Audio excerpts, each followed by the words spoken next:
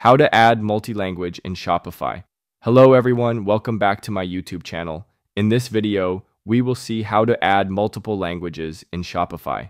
So first of all, log into your Shopify account and open up your store dashboard. Once you are in, from the bottom left corner, click on Settings. A new tab will pop up on the screen. Here, find and click on App and Sales Channel. On the right tab, click on the Shopify App Store. It will redirect you to a new tab where you will find third-party apps. Once the store is open, to find the app, use the search bar and type Translate and Adapt. Once you get the search results, you will find this app at the very top. Simply click on Install. Within a few moments, the app will be installed and open up in a new tab. Now, to add a new language, click on the Manage option, and it will redirect you to the language page. Here, you will see the default language of your store. To add a new language, click on Add Language.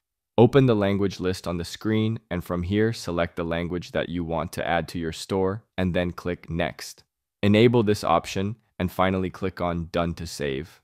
Once the selected language is added, click on the Translate option.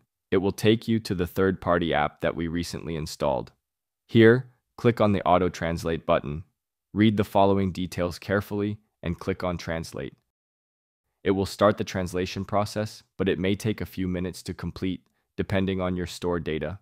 Once everything is set, customers visiting your store will be able to switch between different languages from the language selector option. And that's it.